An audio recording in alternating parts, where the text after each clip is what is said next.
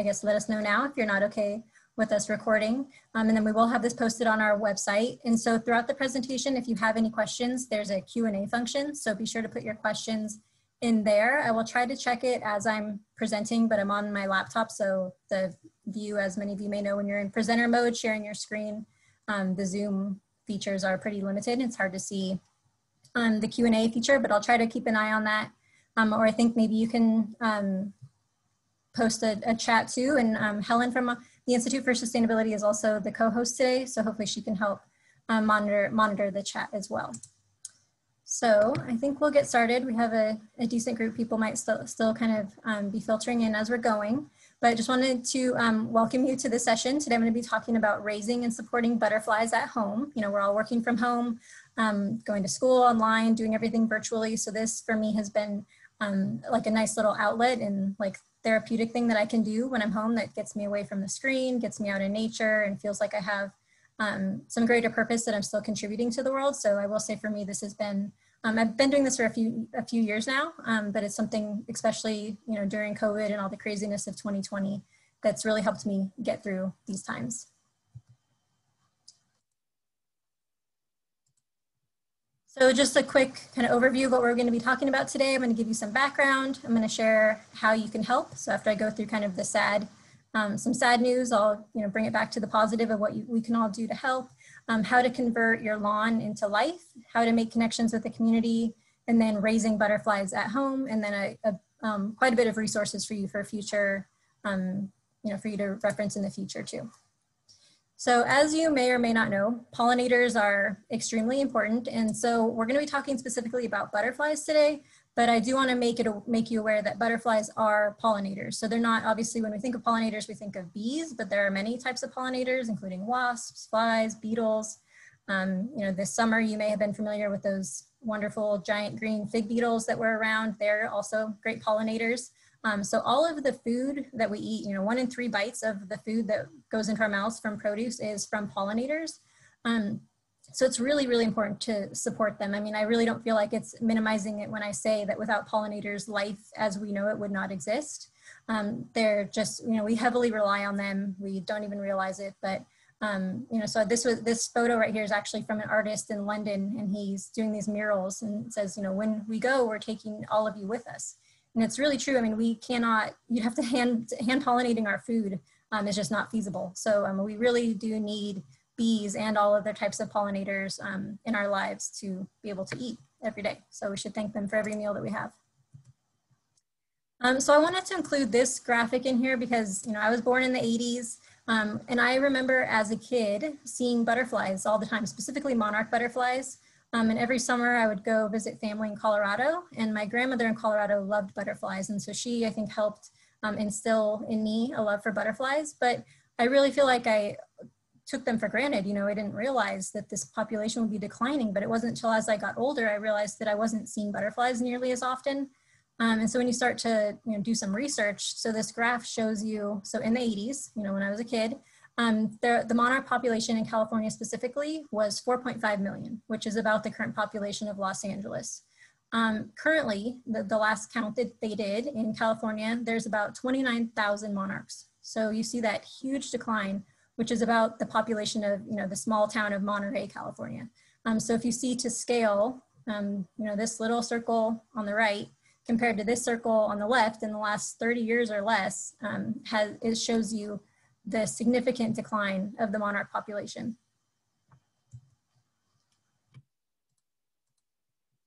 And so a little bit of kind of giving you how important monarchs are as well. They're found all across North America. And so when we talk about monarchs, there's really 2 different populations. There's the Eastern monarchs and the Western monarch populations. And so obviously we're on the West Coast. And so most of the monarchs that are here in California stay in California. They migrate from just west of the Rockies to California in the winter. But then all this eastern population of monarchs, they go to Mexico every winter for their overwintering. They go to the warmer climate where they lay their eggs. And so there's usually about 4 or 5 generations of monarchs. And so it's usually the monarchs that we see in the spring and summer, they only live a few weeks, like maybe 2 to 3 weeks. But the monarchs that live in the winter, they actually can live 6 to 9 months because they have to survive that whole season and wait to the spring for more food to be able to mate and lay their eggs. So the winter population of monarchs is really special. And they actually, one reason why I also, that's something that I saw when I was researching this that really struck me is that only 1 to 4% of butterflies survive until adulthood. So you think of that, there's only 29,000 right now. Think how many eggs are laid, but yet only 1 to 4% survive to adulthood. So there's just so much that we can do to help try to bring those numbers up. And those monarchs, I mean, think of all the odds they have stacked against them. I'll talk about some reasons of why their population is declining. But they have to travel in the winter. They travel up to 3,000 miles. I mean, think how tiny a monarch butterfly is and how just extraordinary that is for them to make it all the way from the East Coast all the way down to Mexico. It's just absolutely extraordinary. So think of all the food sources and things that they need to have along the way to help support their migration. So when I was talking about the declining numbers, this is from the Xerces Society. They do account every Thanksgiving, which is like the monarchs in California, they migrate along the coast to their overwintering sites between November and February. And so they do account every year around Thanksgiving. And so if you look at this blue line, that's the number of sites that have been monitored. So that's actually increasing while these green bars are the populations. And so you can see, from 1997, there's over 1 million that were observed during just this, observation period around Thanksgiving. And then the last 2 years, like I said, the counts are below 29,000. So this is really staggering. The estimates are that the population really is on the brink of extinction, and that we need to get those numbers up back to over 1 million or more for the population to have any chance of survival. So it's pretty grim, I would say, for the monarchs. And I will say too that I am focusing on monarchs right now because they really are a flagship species for the butterflies. So we talk about monarchs, but by supporting monarchs, we really are supporting all different species of butterflies and pollinators in general. And so monarchs, I think, they're kind of the most well-known, most recognized. When you see a monarch, everybody can recognize a monarch. And so by supporting them, we're supporting all species of butterflies. But, for this talk, because the monarchs there's so much research specifically related to them, and we know a lot about their migratory patterns and their populations, that's why I'm focusing on their declining numbers. So some reasons for their decline is habitat loss. So as you can imagine, development, we used to have a lot of large open fields. A lot of those are being replaced with, commercial or residential developments, as well as agriculture. So, when you have a monocrop, there's obviously no room for the host plants that the caterpillars need to eat and that the butterflies need for nectar. So then those plants get removed and, replaced. Also in the overwintering grounds, so I mentioned, all the eastern population, they travel to Mexico. Well, there's a lot of illegal logging that's been happening in the forests that they migrate to, which, that's destroying their habitat. And so there's no place for them to overwinter. They're having to find new places to go. Obviously with the decrease in numbers, there's less habitat that's needed, but there's also that provides less habitat for them to reproduce and, lay their eggs as well. Another big contributing factor is pesticides and herbicides. So, going back to crops, there's a lot of pesticide use that's sprayed on our conventional agriculture. A lot of this, it's called unintended drift, where the pesticides spread, through wind or other means into these natural areas that surround these farmlands. And so obviously that affects it. You might have actually heard, I think it was only a few weeks ago in Fargo, North Dakota, there was thousands of monarchs. So the second picture right here is a photo that somebody took because overnight, the vector control sprayed for mosquitoes. They were having a huge problem with mosquitoes in Fargo, as many parts of the country are.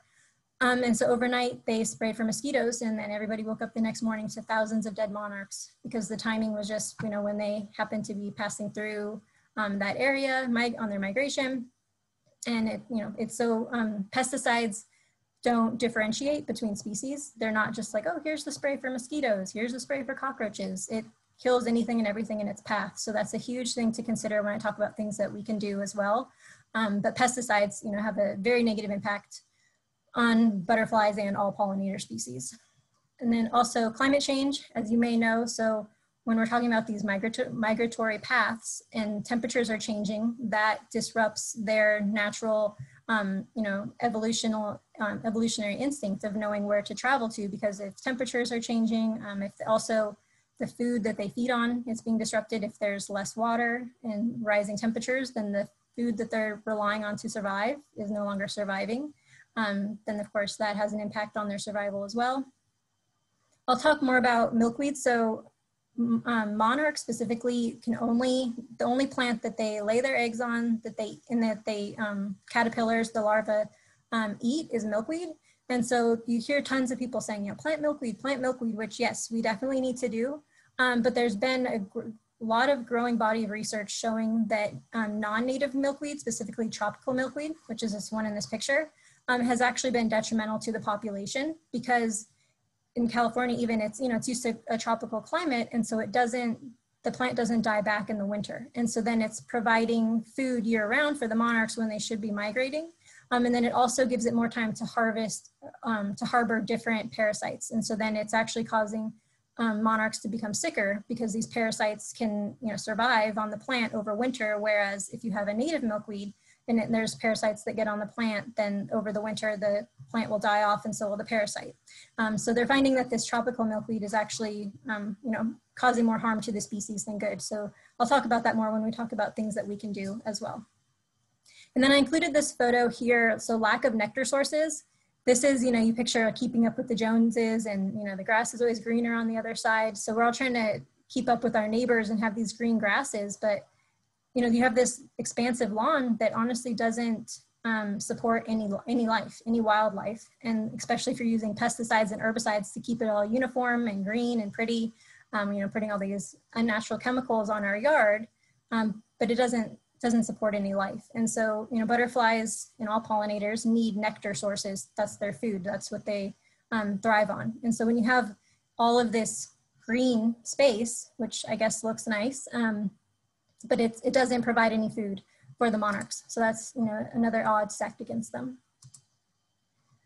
So I included this here because something to keep in mind, kind of going back to junior high science class, is when we're trying to support butterflies, that we have to support their whole life cycle. So they lay the egg, which turns into the caterpillar, they form a chrysalis, and then the butterfly emerges. And so you have to have in your yard things that support each of these different life cycles. And so this photo here of this is a monarch caterpillar.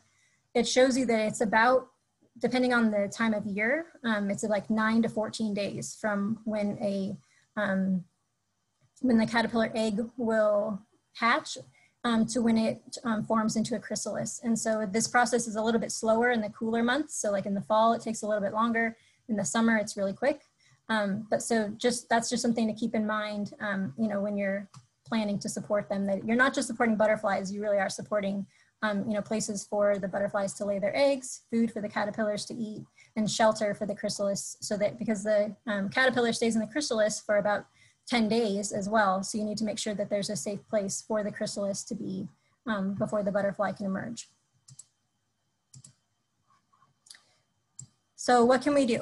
So, that's a lot of kind of doom and gloom.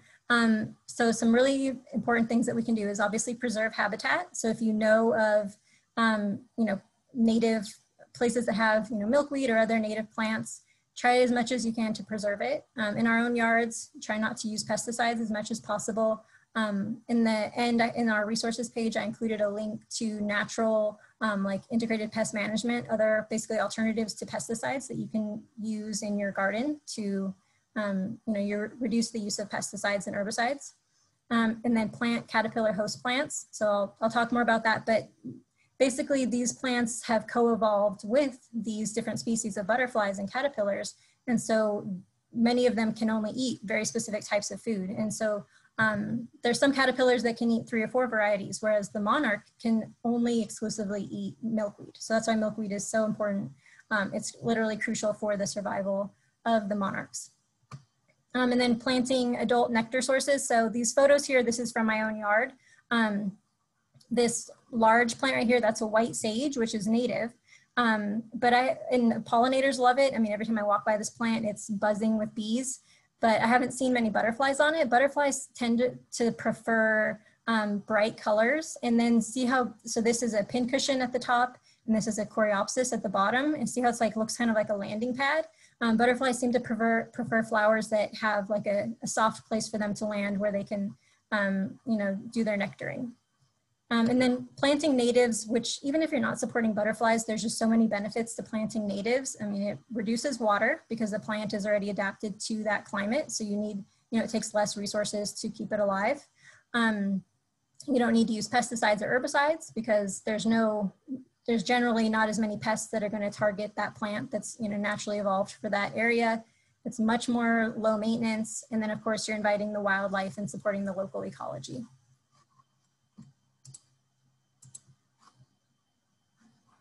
Okay, so this I wanted to include, this is really like effective, I would say. It's pretty amazing actually. So when I've been in the house that I live in now for about 5 years. And when I moved in, I never saw a butterfly. And then slowly over the last 5 years, I've been planting these plants and all of these butterflies and caterpillars have been showing up in my yard. So it really is like, if you plant it, they will come.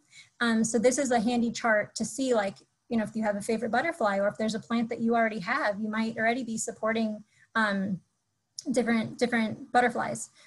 So if you look, let's see. The third one on here is the Gulf fritillary. So this is a butterfly and caterpillar that I support in my yard. So their flowers are beautiful. If you can see this second flower for number 3, that's the passion flower. It's a gorgeous flower. It produces fruit as well. And literally I planted it less than a year ago. My plant is just taking off. It's doing amazing. And I see these Gulf caterpillars every single day. Caterpillars and butterflies every day. Once they find the plant, it's like, they just tell all their friends and they keep coming. Yeah, so, and then the monarch, as I mentioned, the milkweed, painted ladies too. You may have remembered we had a migration of them. They came through, I think it was last fall. And so their host plant is thistles. And so I've seen a ton of those in my yard too. They also, for nectar plants, they love my lantana. I have a lantana, which is not native, but it's also not invasive. And so the butterflies definitely love the lantana as well.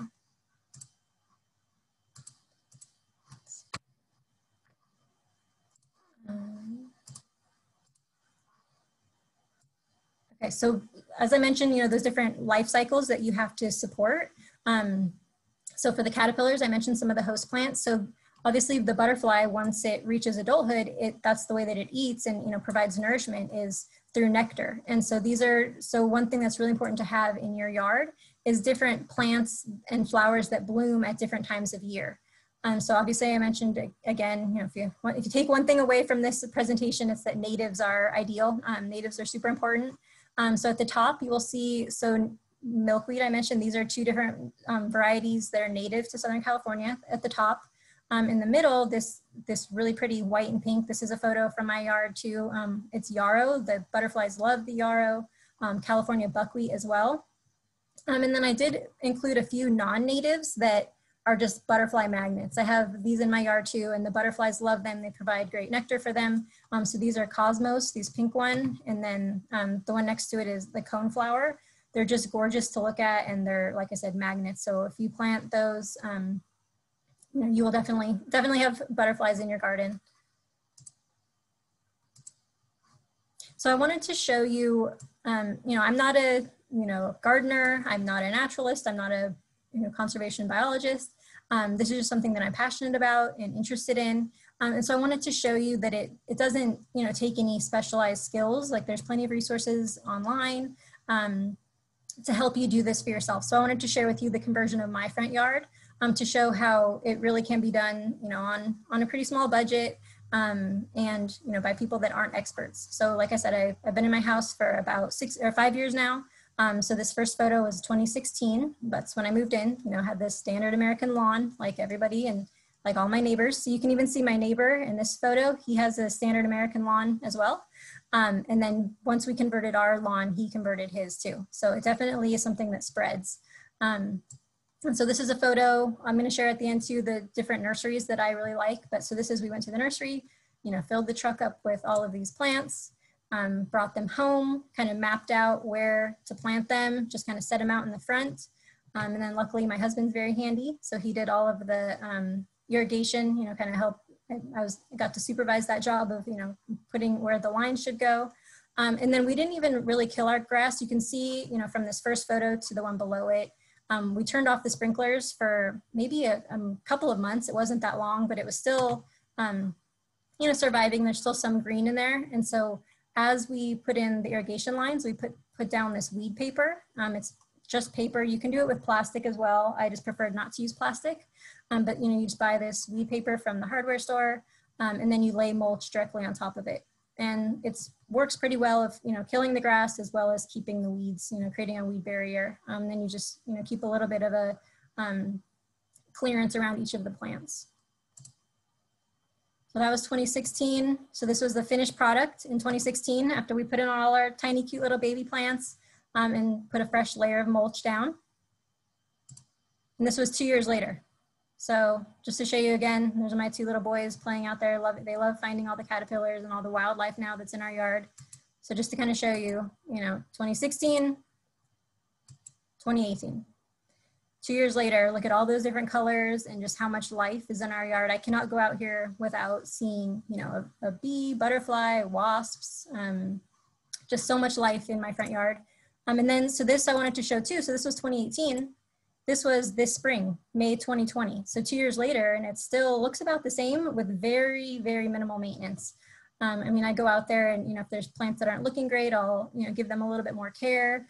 We have this, so this large tree right here is a magnolia tree. So it drops a ton of leaves throughout the year. But we mostly leave them just to act as another layer of mulch and shelter for all the wildlife. And then, you know, we trim some things back. So kind of one lesson learned, if you look in this corner, like by this wall right here, these two plants right here that we planted pretty close to the wall and to the sidewalk. If you look here, how huge they are. So those are Cleveland sage, which are native, and their pollinators love them, but they get huge and they grow really fast. And so one thing that we could have done differently is planted them, you know, not so close to the sidewalk. If we would have planted them back further, we would have been able to let them grow. But obviously we have to keep those pretty well trimmed to, you know, keep the sidewalk clear.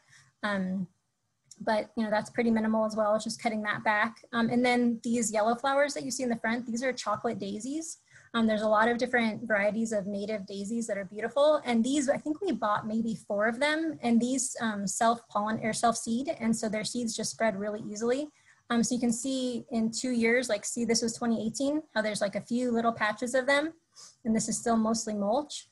And then 2 years later, these daisies without us even, you know, saving the seeds and germinating them and planting them, doing no work at all. They just spread themselves because we have birds, our yard's covered in birds too. So obviously the birds help spread those seeds as well.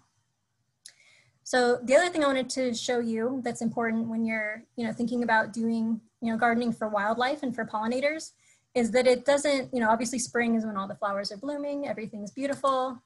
I took this picture yesterday. So you can see in September, it's not quite as pretty as maybe a green lawn would be. You know, most of the flowers aren't blooming anymore. We had a lot of, you know, days where we had, you know, 100+ degree temperatures. So obviously that had an impact on it. But I would say mostly everything is still thriving pretty well. You know, everything's still greenish. So it does, you know, it's definitely change in perception of, you know, what a pretty garden looks like. It's not always, you know, obviously ideally I would love it to always look like this, but that's just not realistic for the seasons. You know, we have different seasons and these plants don't all bloom year round. And so while we do still have some that are blooming, you know, it's just something to keep in mind. You know, if you go on Pinterest or whatever, you see all these beautiful gardens, but there is, you know, it does take a little bit of getting used to. I have got some side eyes from neighbors and things when they walk by, and you know, this Cleveland sage gets kind of unruly, but it's definitely like a learning point too. We've had a ton of conversations with neighbors constantly about our front yard. So these are just some of the plants that we have in our front yard too, that I've seen are, you know, that have been pretty successful in attracting pollinators. So this top one is a different variety of verbena, And you can see that's one of the painted lady butterflies during the migration that landed on it. We have poppies. I included poppies because obviously they're native, but these were started from a little seed packet that I got, and I just threw some seeds in the ground, like watered them a couple times, kind of forgot about them, and they've just been thriving. You know, they're an annual, so they will die each year and then come back. And they, you know, literally zero maintenance. This photo with the monarch on it, this is a lantana, which I mentioned is not native to this area, but it's non-invasive. It grows really easily. It's super low maintenance. Butterflies and bees love it. The passion flower that I mentioned. So this is the passion flower. It's a gorgeous, gorgeous flower. The plant grows really easily as well. This attracts those Gulf fritillaries that I mentioned. Here's a photo of the Cleveland sage and the chocolate daisies. These are two plants that I would highly recommend if you're, you know, want to even just start with a couple, like 1 or 2 plants. These are 2 that have done really well in our yard and that just are magnets for all the pollinators. So some more gardening tips. If you're, depending on where you live, you can look online. So the USDA has different hardiness zones. And so that you can put in your zip code. It's like a really easy interactive map. And you plug in your zip code and it tells you what your zone is. And so when you're, you know, shopping around for plants, it will tell you which zones the plants do well in. So make sure to know your zone. So my zone, if you live, you know, I'm in Chatsworth. If you're, you know, in the Northridge area, you're most likely in zone 9B. But if you, you know, live somewhere else, definitely check what your hardiness zone is before you purchase plants. And then, as I mentioned before, definitely try to buy plants that bloom throughout the year, you know, different seasons, so that there's always a food source for the host plants for the caterpillars, as well as the nectar sources for the butterflies. And then, as I mentioned, changing your perception of what a garden should look like. You know, it's not always going to be, you know, blooming, like if you have roses or even a green lawn, you know, you might always, it might be consistent, but it's not supporting any life. And then it's always good to plant in clusters too, because that provides a lot of shelter for plants. And then if one plant doesn't make it, there's, you know, or if it's not blooming, there's something right next door that is blooming. So I found that planting in clusters, it just looks more attractive too. If you have just a lot of like bursts of color together, it's really pretty. And then plant things at different heights. So if you can see in this top corner right here, this is our passion vine. And this was when I moved in, I don't have a before picture, but this was just, you know, a bare wall of the house. And we just put up this really cheap, easy lattice. And then I bought 1 passion flower plant that in less than a year, now I should have taken a current picture. This photo was a while ago, but now this whole lattice is completely covered with the passion flower, the passion vines. And so that's, you know, growing, you're creating all of that much more height for the caterpillars to climb, because then they're less vulnerable to certain predators that may, you know, be on the ground. It gets different sunlight, even different climate at the bottom. It's, you know, a little bit cooler than it is at the top. So just try to don't think of everything as like linear on the ground. Definitely play with different heights within your garden. And then, so you can see in this photo with the chocolate daisies, I mentioned our magnolia tree. So see these leaves here. Some people might think it looks messy, but I actually have grown to love it just because it's such a pain cleaning up a magnolia tree. And it provides, you know, once those leaves break down, they provide nutrients back into the earth. And then they also provide shelter for all of these different animals that we're trying to support. And then having a water source is really important too. So here's a picture of, you know, a bird fountain, but if you put little stones or pebbles in it, then that helps insects be able to use the water too. Because if you just have, you know, a deep bowl of water for birds, then insects can drown if they land on it. So if you put just, you know, some little pebbles or stones, then I see all the time, every time I look at mine, there's usually wasps and bees in it. I haven't seen butterflies too much, but, you know, then wasps and bees can get their water as well. Okay, so I had mentioned before, if you plant it, they will come, but it's true. I just kind of want to show you the different stages of life and give a little plug for the CSUN garden as well. So if you're not familiar, the Institute for Sustainability, we have a garden up on, you know, nobody's on campus right now, obviously, but Northeast campus, it's, you know, just south of Northridge Academy High School. And we have a pollinator garden that we partnered with Facilities Planning on to plant, you know, a host of different plants that are native and provide food and shelter for different pollinators. And so I was there one day and I thought it was pretty cool because I saw, so this first photo is a monarch caterpillar egg on a leaf. Here's a caterpillar, you know, just resting. And then here's a chrysalis. So, and then I had a photo of a butterfly there too, but you can't, it's really hard to get a photo of a butterfly that shows up well, especially on a PowerPoint. But so I saw, you know, all 4 stages of the monarch, you know, in one like walk by at the campus gardens, which is pretty cool. And so I did want to show too, so if you look at this, the 3rd picture, that's a monarch caterpillar when it forms its chrysalis. It's originally like this really pretty green color. And then when it's getting ready to eclose or emerge, then it turns transparent. And so it looks like it's black and orange, but it's really that outside covering turns clear, and then you can see the butterfly inside. So that you can just see the kind of dramatic difference between, that's the same species, same, you know, chrysalis when it's getting ready to open. And then I mentioned too, so another caterpillar that I've been supporting is the giant western swallowtail. So they specifically like citrus and rue, and I think parsley and dill. And so I planted rue, and I already had a lemon tree and an orange tree at my house. It's just one of those things that I didn't even realize it was a host plant for butterflies until I started doing some research. And so this, this first, the bottom photo on the bottom in the 2nd row, that's the swallowtail caterpillar. So it's interesting because they're pretty hard to spot. They, you know, it kind of looks like bird poop or something, where and they also resemble their chrysalis. So you could easily mistake it, you know, not for a living creature.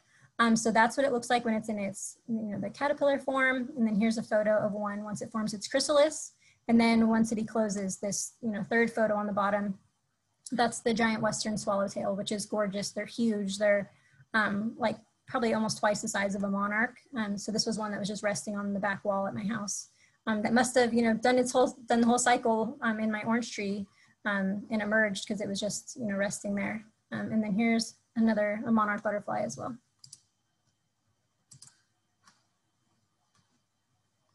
So I mentioned, let me just go back to this one really quick. Oh, and I see a few questions in the chat too. Okay, so I can go through these. Yeah, I might as well go through these now since we're talking about plants. So Lynn asked, do you prune milkweed? So you can, if it's native milkweed, you can prune it, you know, for aesthetics. But if you do have tropical milkweed, which I, you know, definitely, like I said, it's not recommended to plant tropical milkweed, but if you already have some in your yard, which I already have some, like the National Wildlife Federation is saying that you don't necessarily need to pull your plants, but it's very important to cut them back every fall so that they mimic the same natural process that a native plant would. So they usually say between Halloween and Thanksgiving, just to kind of have an easy reminder of when to do that. So if you cut them back literally so that they're like 3 inches long, so you don't want any leaves to be available for the monarch or flowers for them to feed on, to lay their eggs on, for caterpillars to eat. So yeah, if you have the native milkweed, you can just prune it for aesthetics. Honestly, I don't prune mine at all because then that's cutting, you know, food and nectar sources away from the caterpillars and the butterflies. But that native, if you have the non-native, the tropical milkweed, I would definitely cut that back each year, and then it will grow back in the spring, you know, in the natural cycle when it should come back. How many plants do you need in any given space? Honestly, it depends on how much space you have, but monarch caterpillars, you know, I don't know if any of you have kids or you remember the story from when you're a kid, but the book, The Very Hungry Caterpillar, you know, I never really thought of the name of that book until I raised caterpillars. Monarch caterpillars are voracious eaters. I mean, they will eat, I mean, like if you go back to that, the photo that I showed of the caterpillars at the different stages, it's called the 5th instar, like with the largest form of the caterpillar before it's gonna form its, the chrysalis. It can eat, I mean, like a whole stem of branches, like 5 to 10 branches in a day, easily, one caterpillar. So think if you have, you know, I've had, you know, 30 or 40, you know, eggs being laid on my plants at any time. So I would, basically, I know it's a long answer, but I would say plant as much as you have space for, but also make sure that you're providing, like I said, the nectar plants too, for once that adult butterfly emerges, it's gonna need food to feed on too. And milkweed plants, that's what's great about native milkweed is they also provide nectar. So you're providing nectar and food for the caterpillars and the nectar for the butterflies.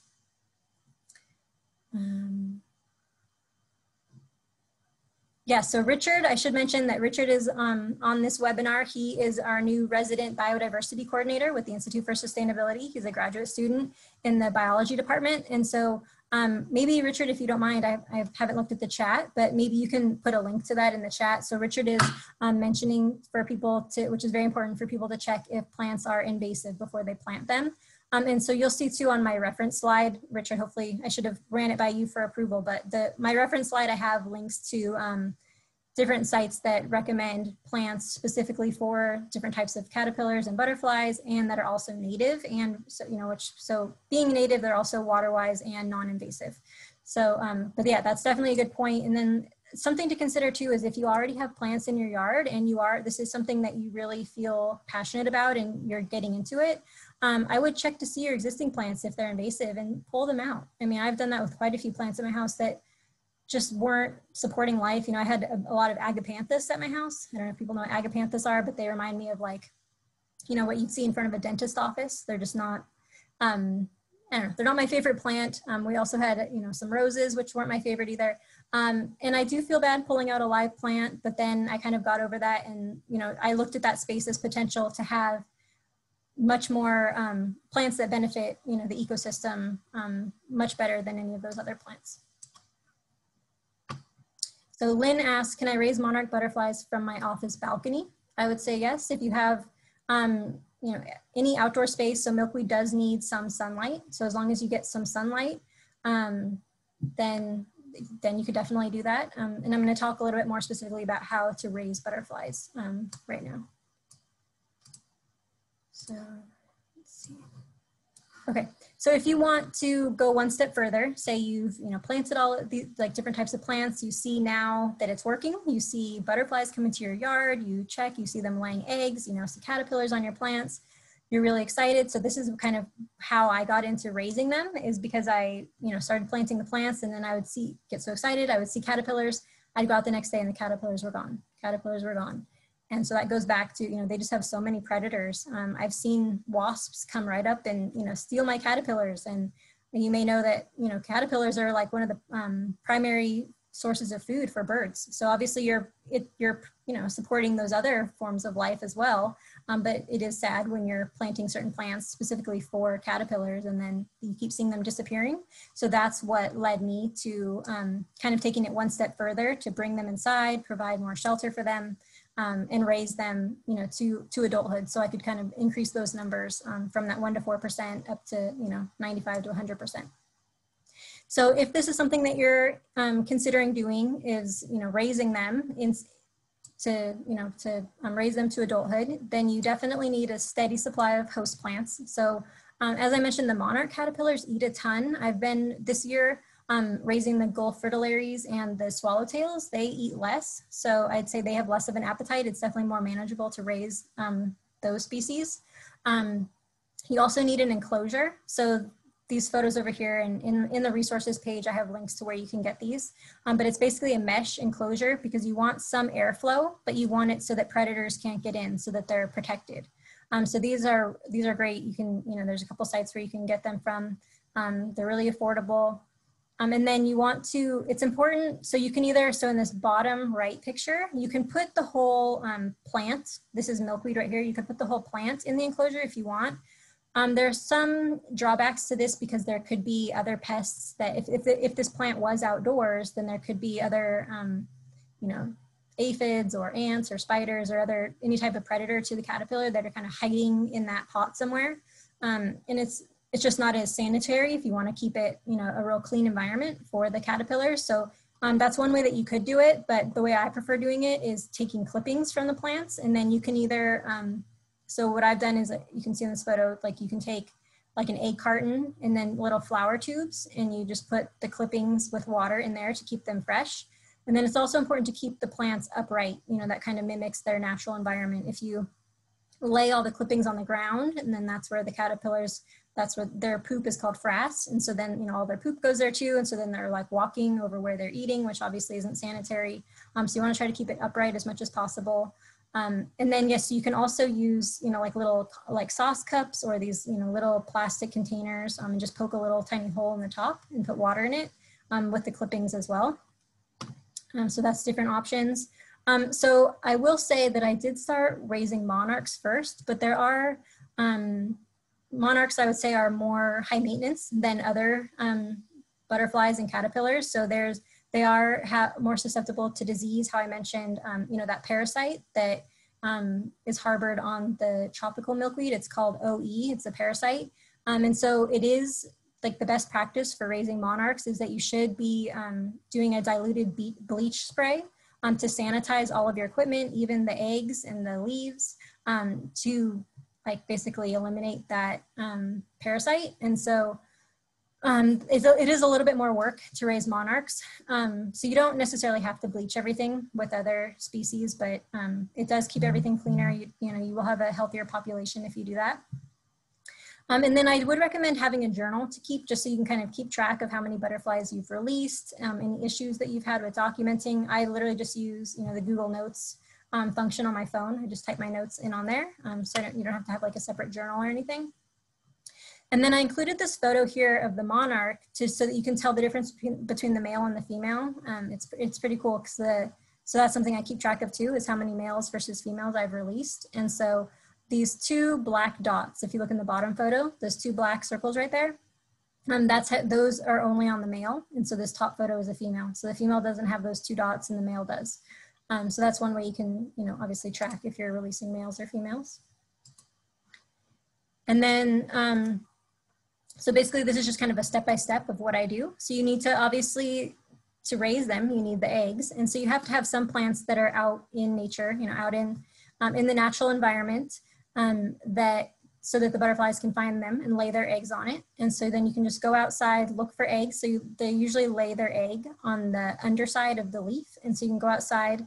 This first photo is of the passion vine where the Gulf fritillary lays its eggs. So I go outside, if I see some eggs, I collect them, you bring them inside. You can either, you know, bring the leaf inside and put like a moist paper towel around the stem to keep it fresh, or you can put them in a plastic container. And when they're, you know, when they first emerge, they're tiny. For like the first 5 or 6 days, they're, I mean, like so small you could barely see them. So you don't want to put them in that mesh enclosure until they're at least about a week old. So, you know, if you get a mesh enclosure, you'll see the holes in it. You want to make sure obviously that the caterpillar is larger than the holes so they can't escape. And they are pretty good escape artists. I've found them, you know, kind of randomly wandering around my house before. So make sure you keep them safe and keep them in the plastic container until they're large enough to put into the mesh enclosure.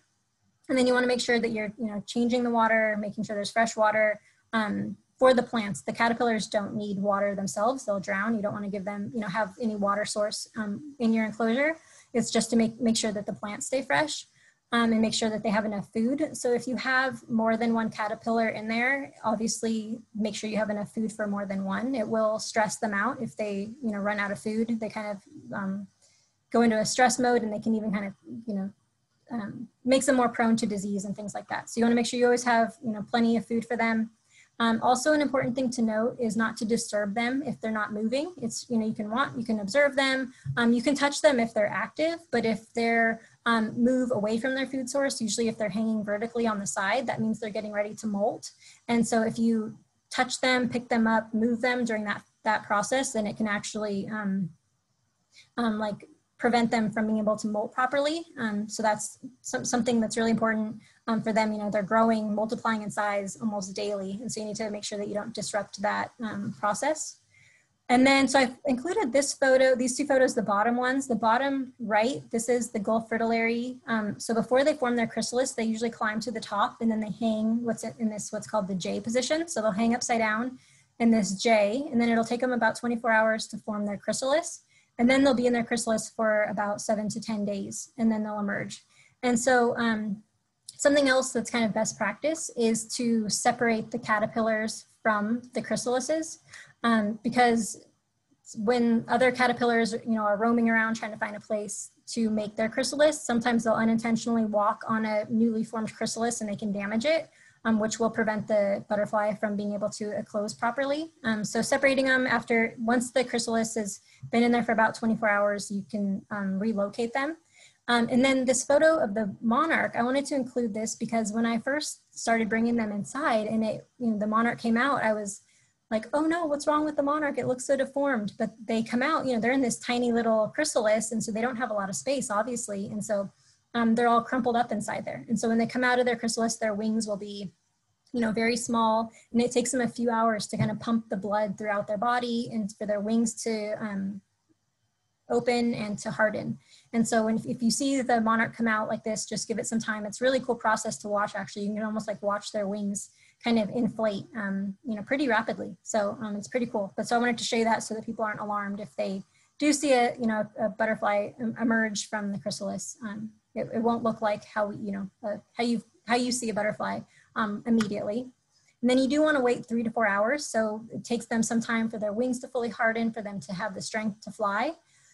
So usually wait 3 to 4 hours, or they'll kind of start fluttering around in the enclosure. Once they do that, then they're ready to go.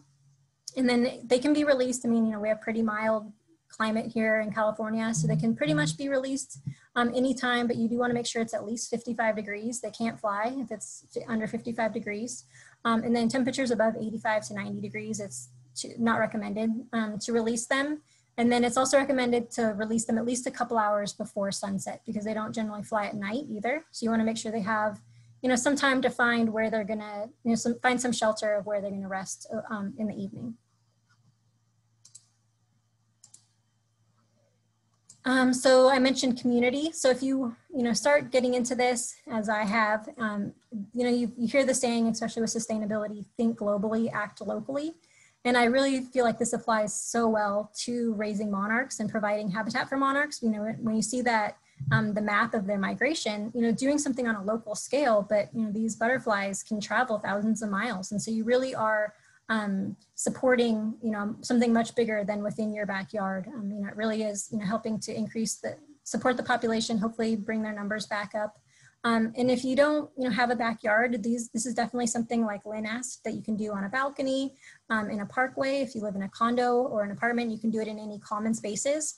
I have a few neighbors that are local that live in condos, and they, between like all the different condos, there's like, plants. And so they've just planted milkweed and nobody says anything, or you can talk to your association if you want to do, be more formal, but yeah, you can, that's pretty, I think there's a lot of spaces if you look around that have potential for growing milkweed and other plants that support pollinators.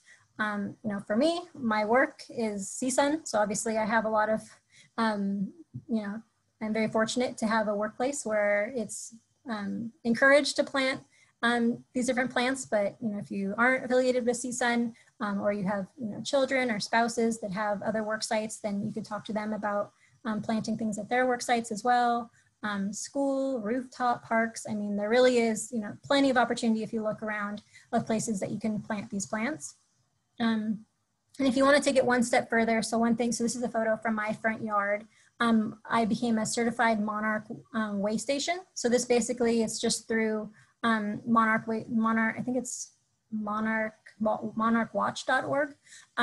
You basically just have to provide photos and documentation that you have, the host plants, that you have nectar sources, you have shelter, that you don't use pesticides, and then you can become a certified way station. And so you can do this through the National Wildlife Federation as well. They have like a certified wildlife habitat.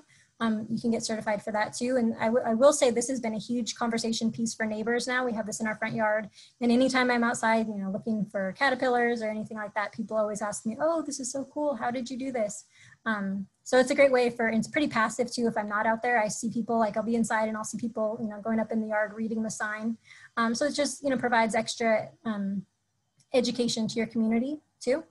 Another thing that's really easy to do that I want to stress is that you can, you don't have to buy tons of plants. You can save seeds, you can share seeds. So this is a photo right here of a milkweed plant dropping its seeds. And so I literally go out there when I see the little seed pods getting ready to open.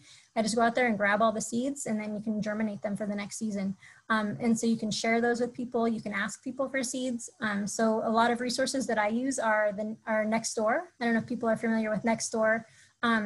It's, kind of like a social networking app for your specific community. And so I actually have a neighbor on there who posted about offering milkweed seeds. And so she and I connected. And so now we have I think there's 4 or 5 of us in my neighborhood that already we're all raising monarchs and without even knowing it. And so now we all connected that way. We share milkweed and seeds with each other and with other neighbors. And And then if people are on Facebook, there's a really, really active and like has thousands of people in it. It's a Facebook group called The Beautiful Monarch. And there's tons of educational resources on there. You can, post photos of things. You can, just read through people's posts. So many people that are active and passionate. So that's been a huge resource for me. Another great resource is Buy Nothing. And so they're mainly on Facebook too, but if you search like Buy Nothing and then your community. So like I'm in the Buy Nothing Chatsworth group. And you can search that group and you can just put an ask on there. So you can say, I'm requesting milkweed seeds. I'm requesting, cuttings from passion vine. I'm requesting citrus. You can post anything on there of a request. And like 9 times out of 10, I've posted something and there's a neighbor that has it and is willing to give it for free. So that's another great resource. Another great thing I want to mention, that's kind of more passive, just something that's fun to do, is this winter, we're getting close to the overwintering season. As I mentioned, it's November through February. Go visit one of these sites. It's amazing. So this bottom photo it's not the greatest picture, but it's a picture that I took through a telescope in Pismo Beach. They have a monarch overwintering site, a monarch grove, where it's just a grove of eucalyptus trees that the monarchs return to every year. And I've gone 4 or 5 years, and the numbers are so much lower now than the first time I went, but there's just these clusters of monarchs in the trees. They just look like dead leaves until you look closely and you can kind of see them fluttering. And depending on the temperature, they'll be flying around. It's really, really amazing. So I would definitely recommend this winter looking for, they're in Santa Barbara, they're Santa Cruz, Pismo, they're all along the coast of California. But so look for one of these overwintering sites and visit it. It will definitely, I feel like, give you a great appreciation for monarchs. And then I mentioned too, so there's community science. So this is basically where you at home, especially since we're all virtual and remote right now, you can be a scientist from your own home. And so I mentioned on this group, Richard is on our group. And so he actually created a CSUN at home project through the iNaturalist app. So if you have the iNaturalist app, you can download it and search for that project. And it's basically, we can use it to map different native plants and things that are available around in our community. And then the last one that I will mention is Monarch Milkweed Mapper. This is another community science project where they're encouraging people to go online. If you see either a caterpillar, an egg, a butterfly, even milkweed, if you see any of these in your community naturally occurring, to go on this website and post a photo of it so that they can track where all of these are. And they're doing, trying to make it a very robust mapping project.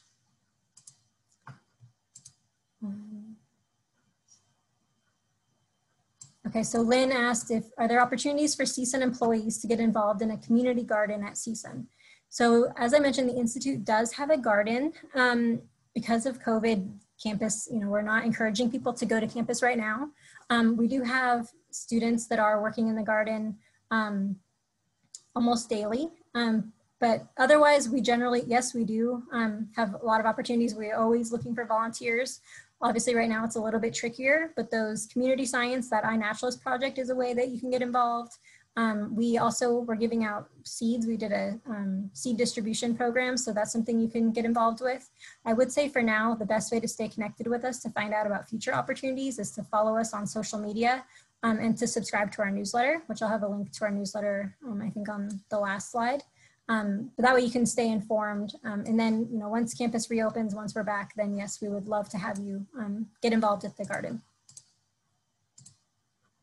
Okay, so this slide, don't try to take, you don't need to, you can take a picture of it if you want, but we made a website for it. I think Helen put it in the chat for you. So these are just all the links. So I have, these are some websites that I use constantly for native plants. And so you can put in your zip code. You can even put in the type of butterfly that you want, I want to support swallowtails, and then it'll tell you which plants are native to your area and which support those different types of wildlife. So those first 3 are, kind of the first step where you want to go and figure out which plants you want. And then 2 nurseries that I love are Theodore Payne Foundation, which is in Sun Valley. And then I think it's Matahia Nursery in Moore Park. That's actually where I bought all the plants for my front yard. They're exclusively native, and the owner, I can't remember his name, but the owner is super, super nice, super knowledgeable and friendly. He spent probably an hour with me helping me pick all the plants for my front yard. So highly recommend reaching out to him or reaching out to that nursery as well after you have your plant list. And then these are just some gardening tips. Here's websites where to get milkweed specifically. And then as I mentioned, reaching out to local groups, they can be a huge support. So that's pretty much it. Here's our website. I think, like I said, we have, check out our events page on our website, follow us on social media, and then you can subscribe to our newsletter. Maybe I can put this link in our chat as well. But I'm going to stop there so that we have some time for questions. Let's see.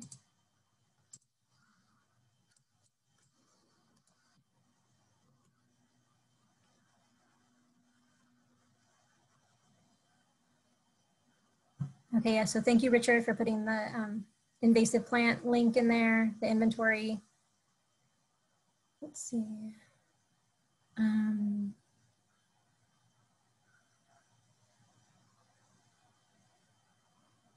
Yeah, Calscape, so Richard mentioned Calscape, that's another great website. Yeah, you can do exactly. Yeah, so it's really fun. I mean, maybe I'm weird. Maybe it's just fun to me, but you can do these advanced searches where you can put in your location, the type of yard you have. You can put in like your type of soil, how much sunlight the area gets, what you want your watering needs to be. If you want, I don't know why you would want high watering needs, but you can say, specify plants with low and moderate watering needs, and then it will give you a list of plants. So it's really, really easy to use and super helpful. Calscape.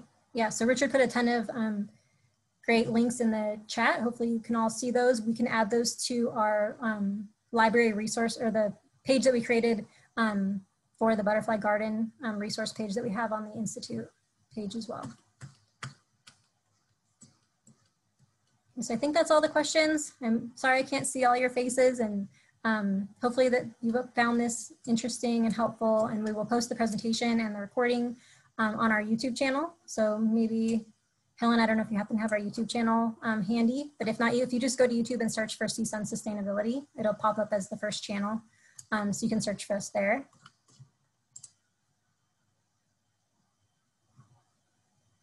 So somebody asked, what's the solution to clean containers when raising them indoors? So it's a ratio of a 3% bleach ratio. So I do like 19:1.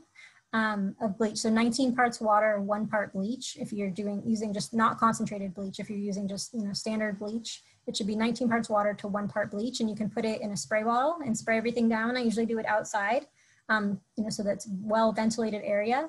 You can spray everything and then hose it down with water and let everything air dry. That's another really important part of it, is making sure everything's dry before you bring it back in, because obviously if there's still some moisture, then it can, increase mold and things like that. So it's really important for things to air dry as well. So I do recommend, if this is something that you are interested in, getting 2 of the enclosures so that you can have one that's clean at all times, and that you can put the caterpillars or butterflies in when you're cleaning the other one. So you always have one to put them in. And then it is good practice too, like I mentioned, to have the caterpillars and the butterflies or the chrysalises separate.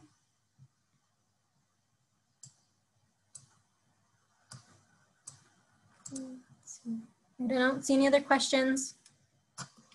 Oh, thank you, Nikhil. So Nikhil put the, oh wait, I think that's just to the panelists.